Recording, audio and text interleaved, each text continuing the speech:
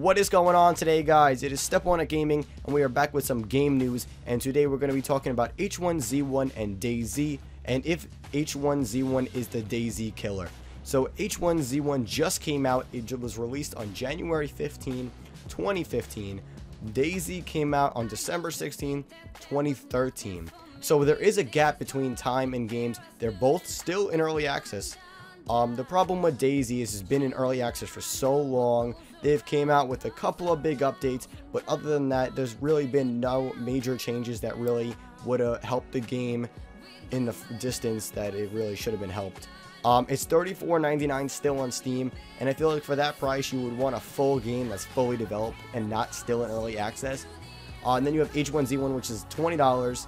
And I feel like they're actually making progress because they have a full team working on it. They have, the Sony Online Entertainment team, which is a big team. They're committed to the game, and I feel like they're actually going to stay with it and update it and give the people what they want from the game.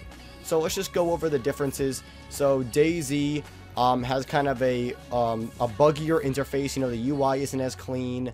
The servers can't hold as many people. Then you have H1Z1, which the servers hold more people. It has a cleaner crafting system. You can actually build shacks and houses.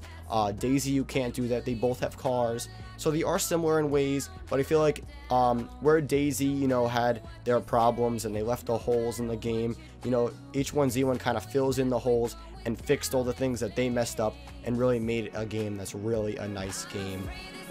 So in my opinion, yes, H1Z1 is definitely the DayZ killer. And I feel like H1Z1 is basically going to kill off DayZ, and it's going to cut the people that play it, the number in half, and they're really going to do a great job with this. So that is my opinion. Let me know what you guys think in the comments down below. If you guys enjoyed the video, do not forget to leave a like. And if you guys want to see some more from this channel, do not forget to subscribe.